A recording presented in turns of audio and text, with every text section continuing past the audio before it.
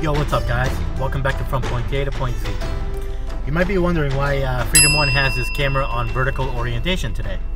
Well, it's really just to promote my new IGTV episodes that I'm going to be filming every week. I have a total of 3 accounts on Instagram, but I will be filming IGTV episodes for my prepping account and my precious metal account. For this week, or rather the first episodes, for prepping, I'm going to talk about the importance of our health and being physically fit for our bug out bags or emergency preparedness kits. And for my precious metal accounts, I'm going to talk about fractional silver and whether it's important for a prepper in general. And that's pretty much it. I just wanted to promote those 2 channels. Make sure you go check me out on Instagram. That's it. Peace.